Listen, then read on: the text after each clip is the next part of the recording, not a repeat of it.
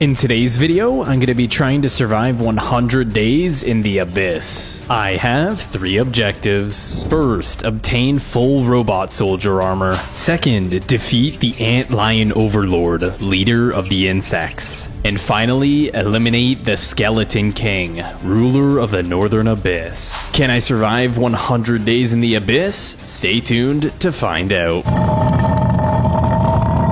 Do you want to fight the custom bosses you see in our videos? Consider subscribing to our Patreon. For only $5 a month, you'll have full access to our exclusive maps and private SMP server, which features our custom bosses and much more. Check it out, it's linked in the description below. Wait, what kind of cave is that? I'm not sure, never seen anything like this. Let's go check it out. This cave is really strange. I wonder what kind of ores we'll find. Ah! What just happened? Where even am I? Forrest, are you around here? While I'm gathering wood, I noticed that nearly 90% of you are actually not subscribed to my channel, so consider subscribing. It's literally free, and you can always change your mind later. After gathering some wood and some basic stone supplies, I eliminated some pigs to get some food. I even ended up running into some sort of tarantula. I had to take this down pretty quickly, otherwise it would have killed me. I also noticed behind me there was a grasshopper. I spent the next couple of days looking for a safe place to build my base. Yeah, we're not gonna build a deer. I even ended up running into some sort of lion. Yeah, we're gonna get the heck out of here. I made my furnace and smelted up the rest of my food that I got. Then for the next couple of days, I found a secure location to start building my first base. It turned out to look pretty clean. I mean, I don't have windows yet. I then went to the little cave outside of my base, grabbed some coal, and made some torches. I then placed torches around my base and got jumped by a Galak Bone Breaker. Yeah, I didn't know, but apparently when you mine blocks, Galak Bone Breakers can spawn on your head. We retreated back to our base, not having enough blocks to make windows. Some weird gremlin jumped through my wall, so I had to bury myself in the wall. After some time went by, I dug myself out of the wall in hopes that the gremlin was gone. After seeing that the coast was clear, I ran directly into my base and immediately blocking up the windows. I realized that I didn't have any more food left, and let alone I couldn't even sprint, and I had this massive insect running at me. I ended up exchanging hits with this insect and it hit me down to 3 hearts. After getting a couple more swings in, I was able to take it down. Oof, that was a close one. Luckily, close by, there was a group of pigs. I definitely needed those if I was gonna survive. After eliminating the pigs, I turned around and realized that the lion was charging at me. It's definitely a good thing that I had these blocks, otherwise I likely would have been this lion's dinner. Once returning back to base, I mined out an area to build a little wheat farm. I also made those cooked pork chops, that way I can regen my health. Now that I have a stable food source, I farmed the wheat and made some bread. I also had found some iron just outside of my base, made myself a pickaxe, and then headed for the mines. I ended up gathering some temple ore, and I found some gold. After mining the gold, I looked down the hallway and some purple figures started flying at me, so I got the heck out of there. I ended up placing a wall right beside me so that purple figure couldn't get me while I crafted a crafting table and some furnaces to make my iron. And as you guys can see, we ended up getting enough iron to make ourselves a shield, a chest plate, and leggings. After a little bit more mining, I found myself a big vein of iron here and smelted up the rest of the iron armor that I needed. I smelted up my iron boots, helmet, and axe. On day 10, I made it back to my base, and when I walked up, I realized my door was open. Someone had been here. When I walked in, I saw a sign and it says the insects will get you. What the heck does that even mean? I went outside to gather some water and got jumped by this dark, mysterious creature. As soon as it hit me, everything just went darkness around me. It must have had some sort of blindness effect. Good thing I crafted this shield, otherwise I would have been dead, and with one more hit, I eliminated it. While I was spreading torches around, I got jumped by some green rat and it threw me over the wall. What kind of steroids did this rat take? This thing is strong. Anyways, with one more hit, I was able to eliminate this green rat. Anyways, from days 11 to 14, I went out exploring in attempts to find Forrest. I found myself jumping on the top of a mountain and saw some weird looking insect running at me. Could this be what the sign was referring to? The insects will get you? Yeah, not gonna happen today. Anyways, after exchanging a few hits, I was able to take down that insect. Wow, that was actually a pretty close fight. Close by, I saw this white structure in the forest. I pearled directly at it. I had no clue what this structure was or what lived here. I made my way up the stairs and an insect dropped from above. I immediately jumped back down to eat bread to regenerate my health. I made my way back up the stairs and began fighting one of the insects. I blocked his attack and killed it fairly easily, and then I turned the corner and there was 2 more of them. I realized that these insects seemed to struggle quite a bit with hitting me when on the stairs, so I used that to my advantage. With one last hit, I eliminated the insects. I looked around and literally didn't find anything here. What could the purpose of this place be? I didn't stop my search for forest there, and I found another sign for life. I found netherwarts. Could this be potentially forest base? I quickly realized this wasn't forest base. This was some sort of nest for these fiery spiders. What the heck even are these? I found it was very effective to go underneath them to kill them, and they weren't able to hit me that way. I made my way to the entrance and got greeted by a Lancelot the Hollow. What even is this thing? Looks like some sort of mutated zombie or something. I entered the base and it looked like I was almost in the nether and some fire ants ran at me. Oh my gosh, they do a lot of damage. I had to run right in the water. Just when I thought I was safe, I got hit. What the heck just hit me? I realized that these fire ants shoot fireballs at you. What in the world is going on? What game am I playing? I went underneath it for a good angle, and when it shot its fireball, it literally killed itself. Can we get a hashtag Dumbo in the comments? I then eliminated this cow, and it dropped molten meat. I looted a chest and got some cobwebs, and in the other chest, I got some instant health, golden apples, and some more cobwebs. I then borrowed the rest of this person's loot and headed back to base. On my return back to base, I got jumped by a group of killer ants. So I ran into a problem, okay? I forgot to write down the coordinates to my base, so as you can see, I spent the next 4 days creating a brand new base. I also gathered some red sand and smelted that into glass, and as you guys can see, our base turned out absolutely beautiful. I continued my search for forest for the next 3 days. On day 31, in the depths of the jungle, I found some weird area guarded by this mysterious creature. I honestly don't even know what to name this thing, but good thing I had my shield because I was able to negate most of the damage and defeat it relatively easily. I made my way down to what seemed to be the entrance of the base, and inside there looked to be some more of those fire ants. I immediately got a few hits on this first ant and defeated it relatively easily, and when I walked in further, there was even a couple more of them. I walked outside and used the doors to my advantage, eliminating these fire ants. I still can't believe they shoot these fireballs at you. That's a little ridiculous. Anyways, the first couple chests didn't have anything, and the third chest I opened had a robot soldier helmet and Demise's sword. Now that looks pretty awesome. What I didn't realize is while I was away, some mysterious looking doctor came up and griefed my base. He destroyed my entire netherwart farm, then moved on to destroy my wheat farm, and then just walked away like nothing happened. Finally I'm back to base. Wait, what happened here?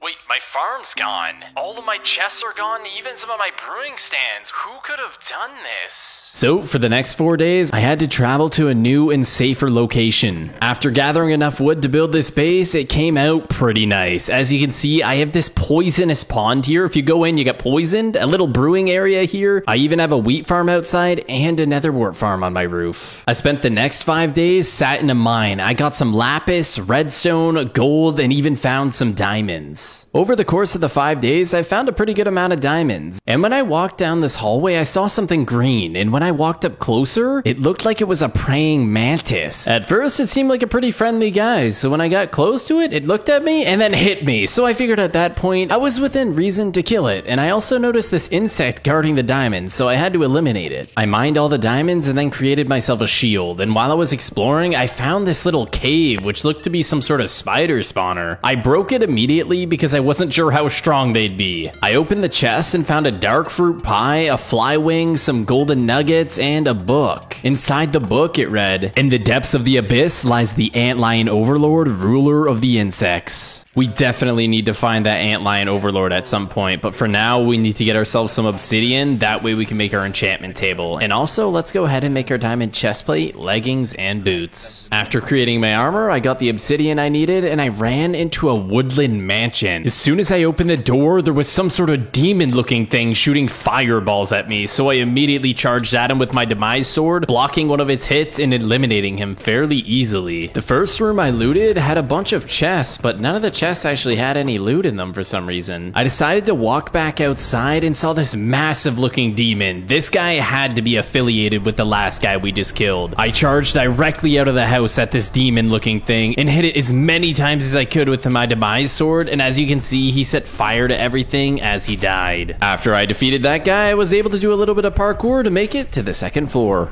I had no more food left, so I had to borrow the cake that they had left out on the table. Thanks. I looted one chest in this room which didn't have anything, but when I opened the other one, I found some robot soldier boots. Let's go. And after a little bit longer on day 55, I had finally arrived back at base. I made some brewing stands and got some water bottles to brew potions. While brewing potions, I farmed up my entire nether wart farm and enchanted my robot boots, helmet, and chestplate. For the next 5 days, I went out exploring for the antlion overlord. I found myself at the bottom of the tunnel, and then text came up on my screen saying the antlion overlord. I knew it was close. When I walked in this room, I had finally found it. First thing I needed to do was eliminate all of its guardians. By the looks of it, it's got quite a lot of these. Good thing I'm in a lot of robot soldier armor, otherwise I probably would have died in regular diamond. I went ahead and eliminated a couple more of its guardians, and when I went to fight the antlion overlord, it looked like it accidentally hit its own guardians, and then its own guardians started killing him. Also not sure what's going on. It has this blinding ability where it just throws sand at you and then you can't see. And as you guys can see, I took quite a bit of damage there, so I had to use my health pot and eat some food to regen. It also tried to blind me again. Good thing I was out of range. I ended up getting cornered by this overlord and I almost went down, so I had to throw another health pot, and then it started doing some AoE ability that just kept hitting me over and over, almost killing me. I had to get the heck out of that corner. I wasn't sure if I was going to be able to beat this thing. I knew I had it low, but I only had one health pot left and I had to use it. I ended up getting cornered once again, so I had to use this as an opportunity to unleash a fury of attacks, and just like that, we eliminated the antlion overlord. It started like glitching in the ground and experience came out everywhere. I had never seen this before, but look how many levels this thing gave me. I'm already past level 60. What the heck? It also seemed to have dropped some sort of egg, and when I broke it, it was an antlion egg. Cool. I went to the back of the room to see what was inside of the chest, and when I opened it, there was a rhino shield, robot soldier leggings, a thunder spear, and another book. It's rumored Dr. Zuru has been developing a modified version of the Wither, turning it into a mega boss in attempts to destroy all of mankind. I figured we'd try and test out this thunder spear, and when I hit it, thunder literally striked down and set it on fire. This thing's insane. While I was returning home, I saw someone. Could that be Dr. Zuru? You will never find Forrest. He's gone.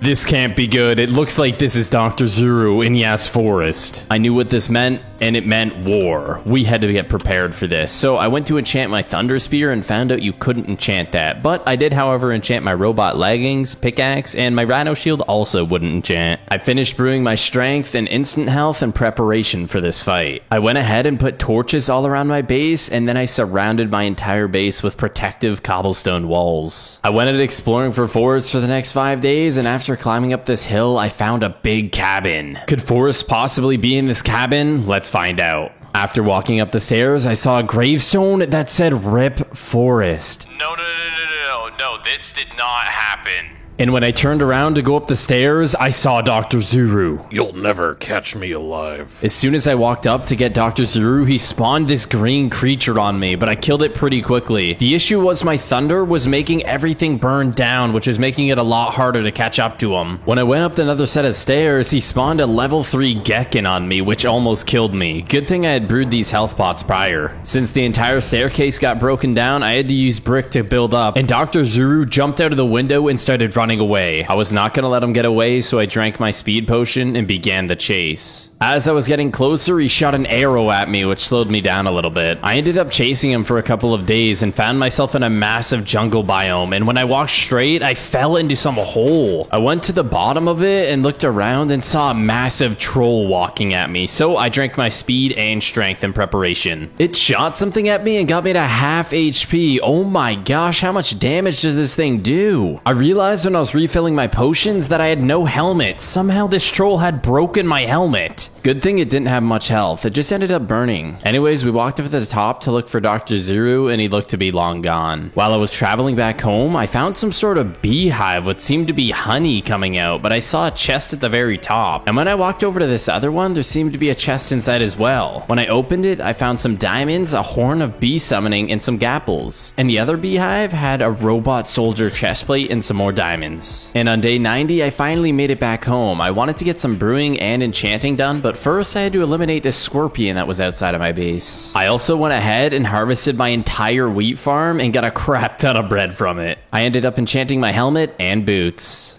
I traveled for 3 days and found a massive temple. I was hoping that this was Dr. Zuru's. When I walked up the stairs, I saw the Skeleton King, and I knew I had to eliminate this thing before it destroyed all of mankind. When I got close, a Skeleton's King Paladin spawned on me and almost two-shot me. That thing does insane damage. I walked up to try to kill it, and it almost two-shot me again. This thing is no joke. It does way too much damage. I walked up the stairs and got a couple good hits on the Skeleton King and fell down and almost died, and I had to use my last health potion. I figured this was do or die. I gave everything I had and eliminated the Skeleton King and ran away. I knew I had to take down Dr. Zuru, so I popped my strength and speed potion. I ran up the stairs and spawned in my horn of bee summoning, but the bees didn't actually help. I ate food to make sure my health regens, and he hit me once and did half my health, and he hit me again and got me to 1 HP. But we were able to eliminate Dr. Zuru. I spent the next 3 days traveling back to Forest's gravestone to tell him that I eliminated Dr. Zuru. Painful?